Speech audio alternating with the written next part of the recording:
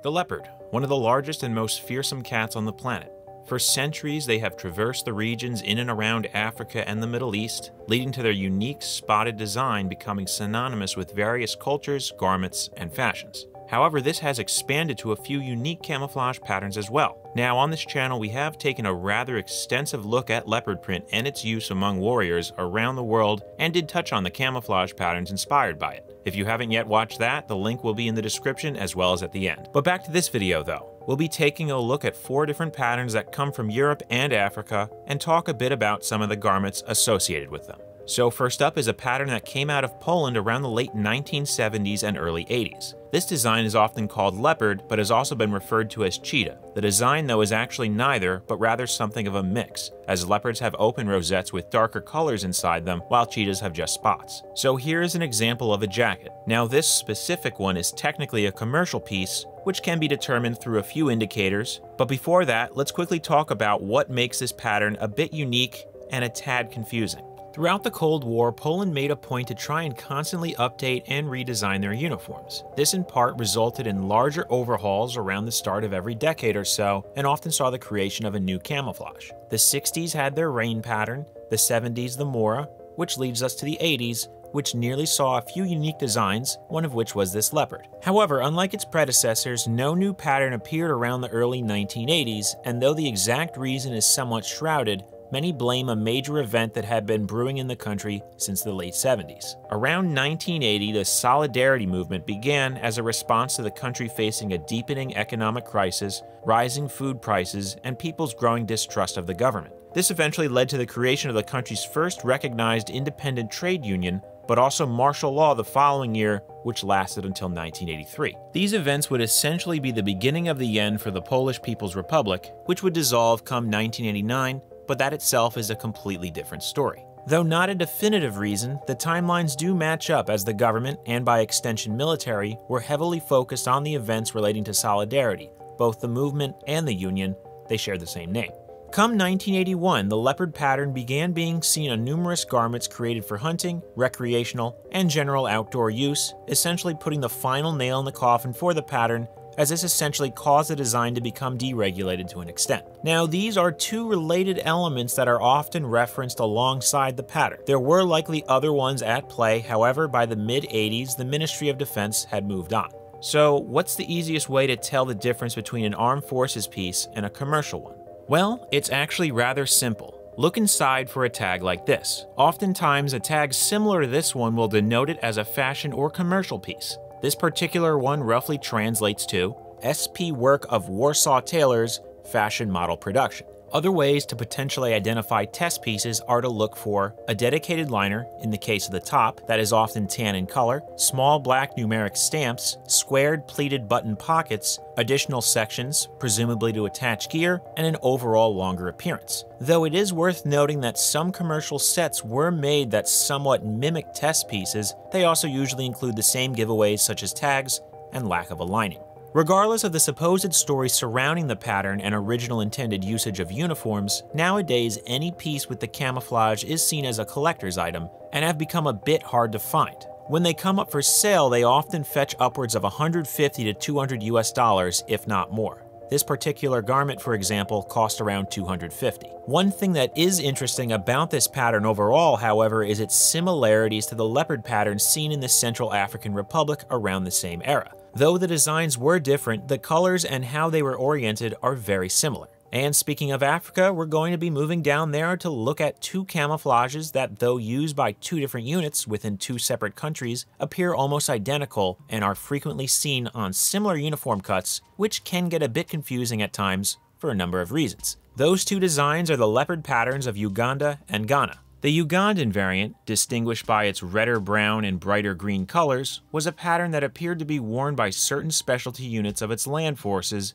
as the camouflage was first seen in use around the end of the 2000s by soldiers who took part in joint U.S. Army trainings, many seen accompanying VIPs such as former General and President of Uganda since 1986, Yoweri Museveni, and later on members of the Special Forces Command. The Ghanan variant, on the other hand, denoted by a more muted brown along with slightly blacker rosette shapes, was one adopted by the Immigration Service, which remains in use as of 2022. The official reason why these hues are slightly different is a bit hard to say, while the reason why they were adopted in the first place is even harder to determine. When trying to get in contact with both groups, the emails sent either failed to deliver or were never responded to. It's a safe bet, though, that it has to do with the countries being somewhat close geographically with the Democratic Republic of the Congo, formerly Zaire, which was the progenitor of the leopard camouflage idea, as Uganda is up against its eastern border, whereas Ghana, though a little further away, is still relatively close in the west. However, as far as production goes, the reason they're almost identical and frequently appear on the same or very similar uniform cuts